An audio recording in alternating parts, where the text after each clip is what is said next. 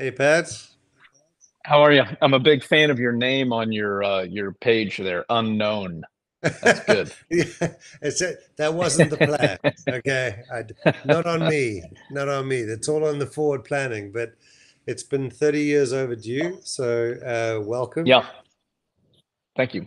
I blame you. It's all on you because this is It your is tour. on me. Yeah, It but is. well I done know. and congratulations on the journey to It had here. to it had to come eventually. Yeah. Well, I think what I'm happiest about is that I'll be coming to South Africa with the right group of people that I'll be sharing the stage with. Yeah. And that may not have happened earlier in my career. So this is perfect. Okay. Well, all good. But does it feel like 30 years to you? Sometimes it feels longer, and sometimes it feels like just a couple of years. But it's been a pretty fun ride, and we've had some pretty tremendous success, and also some pretty brutal failures. And when you come out of those, the success feels even better. Yeah, yeah, yeah. And I mean, you know, from San Francisco to the world, right? That's kind of where that's the Yeah, genesis. And then that's the genesis. Yeah. you take this message, which is it's very rich and very personal for you. And then you get to take this to the world. It must be really interesting, especially at this point in your career, to take that message and try and have it translate across the UK, across Europe, and then obviously to South Africa when you arrive here. How do you, I mean, do you consider that when you are putting this a tour like this together? Yeah, I think so. Like, there was a time when we all left San Francisco to the world was open. We could be wherever we wanted, but San Francisco was always home. Hmm. And so when we realized that, we also realized that everyone in the world knows of San Francisco on some level, not maybe the same level as they know New York City. Hmm. However, I think maybe San Francisco is more romantic and more Bohemian. coastal. What's that? Bohemian. Yeah, much more bohemian, and there's a lot more artistic, Hmm. I wouldn't say freedom, but there's such an artistic value to the Bay Area that we all felt would be the right message to bring to the world. From wine to culture and etc. Music. And so we decided that that was the right message for us to bring. That city has done an incredible thing for us by giving us a home and a chance to be a part of their lives. It started there with San Franciscans accepting us, Hmm. and now we just extend it. Yeah, you're just a different Seattle. But yeah, wine and song, which unfortunately we don't have enough time to dive into your penchant for beautiful wine, which you have labeled and owned and won multiple awards for. So congratulations for that. But Thanks. I'm looking forward to South African wine. I've had some dude, and you're like in it very trouble. much. Yeah, you're in Oh, trouble is that right? because our wine is good. Just saying Yeah. that, yeah, your wine is great. No disrespect, but you're gonna. Yeah. I think if that's all you take away from certainly your Cape Town leg, it's going to be extraordinary wine. But moving along, because I've got about 7 minutes left, and I know your time is precious. But talking about precious, what do you think? Because obviously, a lot of time has passed. There's water under the bridge. What in your mind makes, a band like Train timeless? Well, I think, as I was explaining to someone earlier, what I think I've grown to love most about Train as a artistic traveling mechanism is that the people that are in those audiences are every age and having an equally good time. That Yeah. a child can come with their grandparent and everyone's going to enjoy it. I just have always been proud of that. I think that music is something that an entire family should and can be capable of enjoying, and I'm proud of providing that for train fans and even people that aren't train fans that may show up to check it out, and then hopefully they leave a train fan. Yeah, yeah.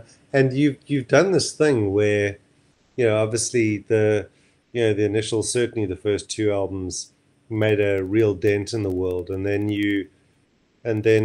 obviously the world changed, and I mean, you're still entirely relevant 30 years later.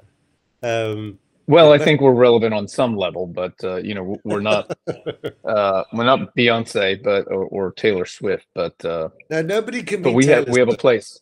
Yeah, no, I think, I was chatting to a British band last week, Orchestral Maneuvers in the Dark, and it was interesting because they were pipped to the post to the number one position by Taylor Swift. And yes, there's certain battles you're never going to win. But what I do get a sense, if you look at any top five in the world, um, dare I call you a legacy act?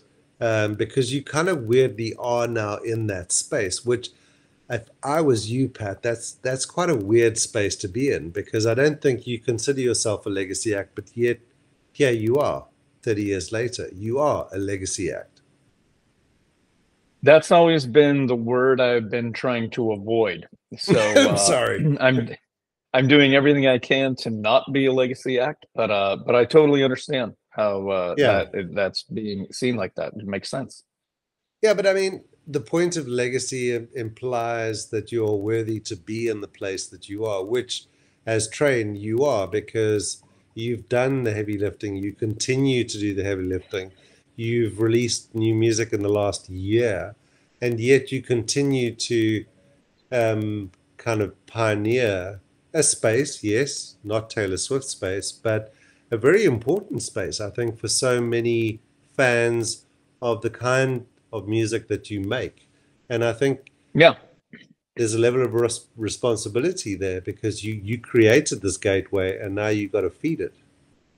That's right. That's a very wise way to put it. And believe it or not, not everyone loves Taylor Swift music. So we provide something that they can't get from her, perhaps. Yeah, And the list goes on. But because like I listen to a lot of hip hop, so it's I listen to things that I can't do.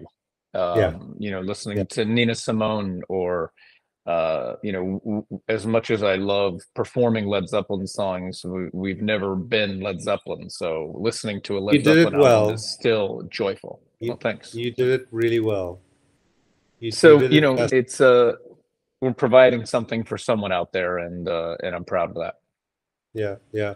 But now bringing it back to South Africa 2024, to a country you've never been to before that you've aspired to and wanted to perform in, and now that becomes reality. And I think it's going to be interesting because obviously we are getting your tour on the back of your European and UK tour.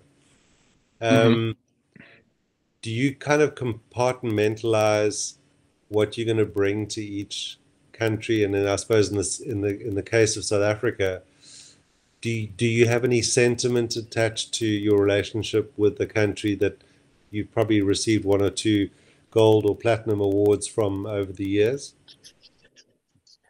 Well, every country we've ever been to is very similar to the others and very different. Um, it's like meeting a human being where, we all have something in common, whatever that might be, but we're all very different in who we are. And so my preparation is more, I have to be prepared so that I give you the best performance that I can. But what I'll leave with is more important than what my perception of South Africa is. Mm, My never experiencing, uh, you know, uh, a meal with South Africans in South Africa, seeing your landscape, perhaps going on safari, which would be really exciting for me. Like all Mm. of those cultural things are going to be what I leave with that will only make me want to come back more and more. So that's it is a long time coming that I wish that this was our seventh time coming or whatever, but it's not. And so hopefully there's many more of these trips ahead. Good. Well, I love the name of the tour. It's probably the most protracted name for a tour ever in the history of the world, but I think it's In the history of the world. which is Yeah. no which I love because it's so honest, and I think that's what's so endearing about everything that you've always done, and it's one of the things that having done this for as long as your career. It's wonderful to see the level of passion and commitment through all of the heady times that we've all been through. But the fact that you are still Yeah. there, we commend you, and we kind of thank you, and we look forward to celebrating you being here very, very soon. Well, not that soon, but Well, I got to get appreciate through that. Christmas. Yeah. Yeah, Yeah, that's right. But thank you, Pat. It's been a pleasure and a Yeah, privilege. thank you. Well, it's been a privilege for me too. Thanks, and I'm looking forward you. to hopefully meeting you in person when I'm there. Well, if Darren does his job, then that may happen. But yeah, thank you so much, and Great. be safe and well in between. Great, I will, and you as well. Merry Christmas. Yeah, thank you. Cheers, everyone. All Thank right, you. Thank you, Jace. You're welcome. Cheers. Bye.